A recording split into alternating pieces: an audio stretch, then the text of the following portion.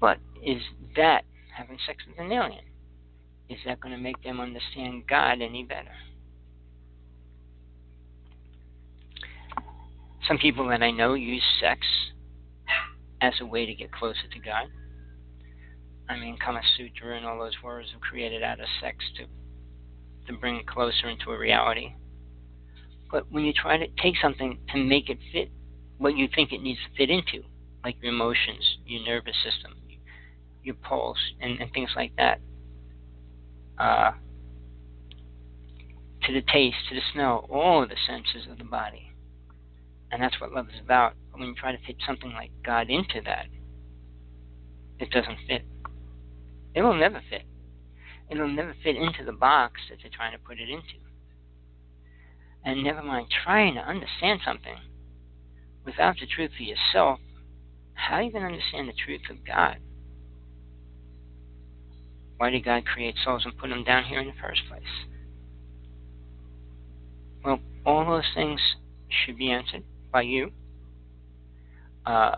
Learning to do your meditations, going inside and all that, which I will be doing. Working with TJ, we're trying to set up classes and doing it that way as well. Not sure which way it's going to go, but we're trying. And we're trying to work out the idea now. But people are thinking about something better than what they have. That's not 100%. 100% you're satisfied with what you have. You don't need somebody else. You don't need somebody to do different things. You don't need all these other words outside of, I got my partner, got my mate. I don't need these other things. So that's why I say three-way relationships and anything like that will never work. You have to cheat on your partner. That'll never work. Yeah, guys get away with it. Sometimes they go their whole life. And there's a couple of reasons. One, the saddest one, is the woman knows it, but doesn't want to deal with it. Two, money's too big and there, and they don't want to lose the money. So, and then the other one is they truly don't care, but they have nothing else better to do. So, all these things we put together create. And when we talk about love, is it bringing it into us or driving it away? Tell your husband you had sex with an alien, and what do you think you're going to get? I mean, if you ever watched the movie The Exorcist or Part 2 or any of those kind of movies, Rosemary's Baby for one, which is also alien implantation, which is going on. I mean, those kind of things.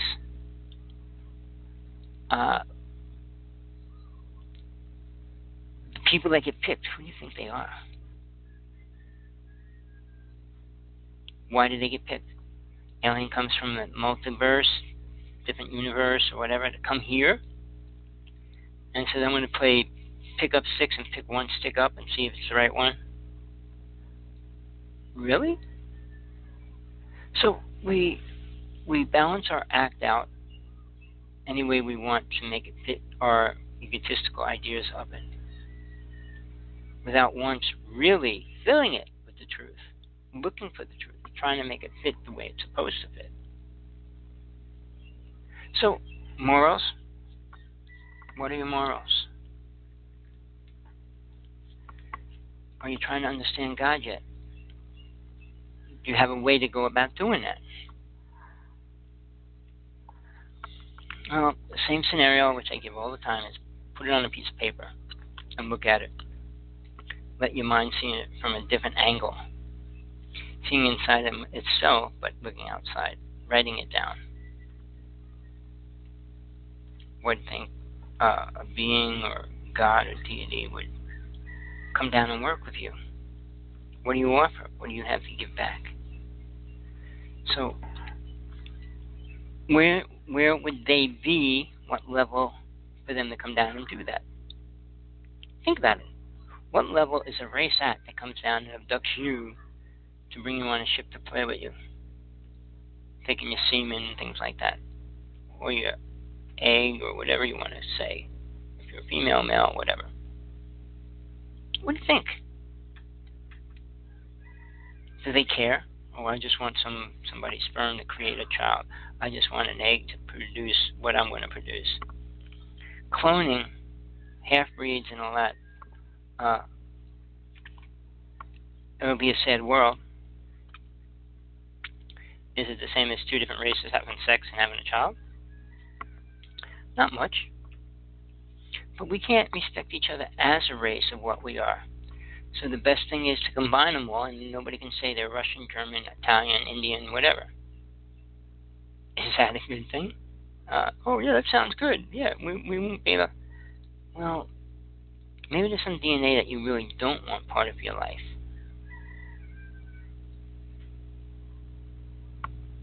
With that, we each go forward in our path, in our mission, in our way to look for love.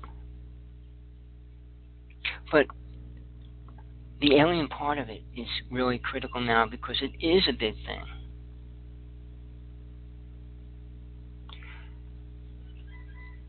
The idea of clones having souls, yes, they will. If they're going to be alive, they're going to need some kind of inner machine, live machine running the machine. But what kind of souls will they be? I mean, demons can probably reincarnate as a soul. Aliens are reincarnating onto this planet now as well. Why? And then the bottom line, I always ask yourself, why do alien races come to planet Earth?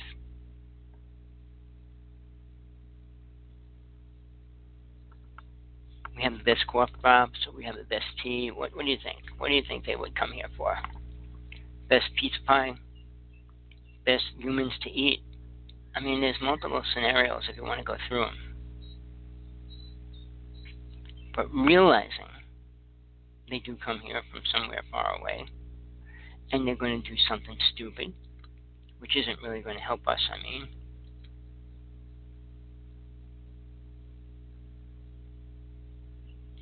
Yep, it's about breakfast and dinner and lunch in between. What are we going to eat today? I saw a movie, and this is no lie. I think I saw it with something like Soylent Green, where they turned people into dog food. It was too much, the movies together. And the other one was about a restaurant that served human people in the name of turkey, roast beef, whatever. But they were killing people. So they killed this black woman, and they had us. And this is a movie, and I didn't make it up. And they said, well, we only have dark meat today. Pathetic, but it was a movie, and it was kind of strange. But how we perceive things in little bits here and there. We make movies about things here and there. But truth resides in everything. Not the whole truth, parts of truth. But they reside in that part of that could be real. But it doesn't have to be really created the same way you perceive it to have been. So we work at that. We work at so many levels. And we still want to hear the word love. Jesus came here to teach love. And I love them more than anything. Do you? Who do you love more than anybody? Yourself? Well, I'm going to kind of cut it short today for that reason. I was hoping TJ was going on. She said she was going to ask me a whole bunch of questions. But please, love is a complex thing. My story is in Truth Beyond the Illusion.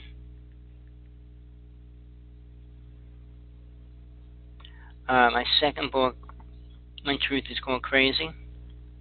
Well, if anybody wants it, When Truth is Called Crazy, or How to See God, I can send it to them as an ebook. But it's basically how I perceive life, how I went through things and everything to get where I'm at. We all got somewhere, whether it's closer to God, closer to spirit, closer to lies, closer to demons, is up in the air to what we filled it with. But remember, we could change it. We could always add to it, create a better scenario, which we must do. So open yourself up to the truth. Look in the mirror. See who you are. If you're not in a relationship, are you willing to try to have one? Last train of thought. A good friend of mine that I had for a while, he was kind of disabled, and he was had a good relationship with this girl, and he helped me a lot. So you can get help from people that you may not perceive you could, but the problem is, I'm sure he passed away. So I'll never be able to speak to him again in the physical, or what these people that are using this site are doing. They won't answer anything I say or ask them or anything like that. So love is there, but it's just like anything else. It's just like a caterpillar before it turns into a butterfly.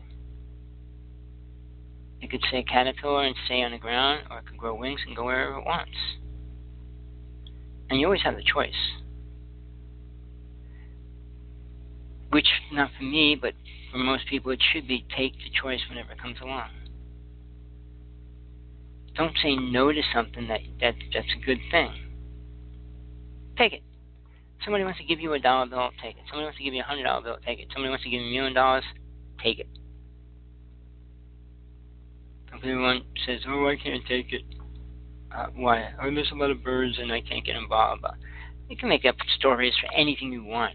Twist it, reword it. Truth is, you need to be real, and that real means real to yourself.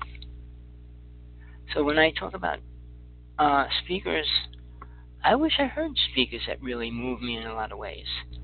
There's one person who really works good with people. She worked for Oprah, now she's kind of doing her own thing. She works with families and tries to keep them together.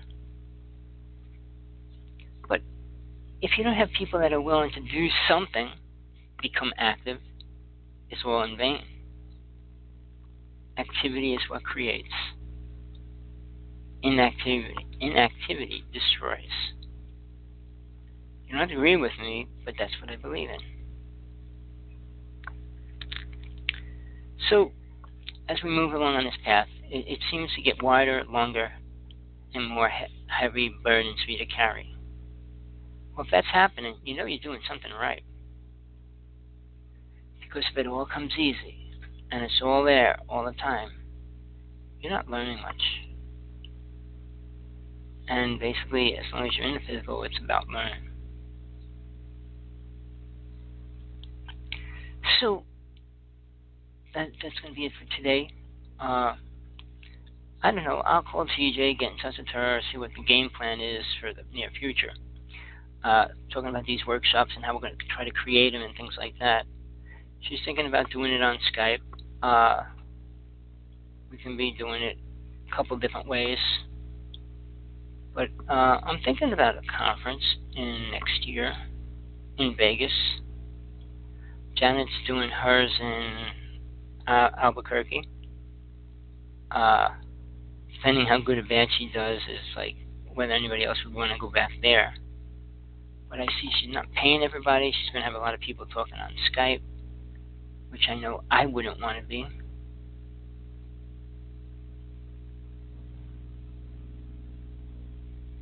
Well, peace, everybody. Have a good night, good day. You heard it here first. Hope you got something out of today, but love is a really important thing. The same as it's not easy to complete it, to make it work. And until a person's in that place, it will never work right. And if you want it to work right, 100% of who we are is what we got to give, always, to that, to make it real. So please, try to get your friends to listen, send them a link, try to get them to come on. I mean, I could get into questions easy if everybody's asking them, but TJ was supposed to come on, never happened. Hopefully she's getting closer and closer to being on. She promised me she was coming on. I should have made her set up the panel, the control board. But then if she didn't come on, which she did a couple of times, I'd be in space.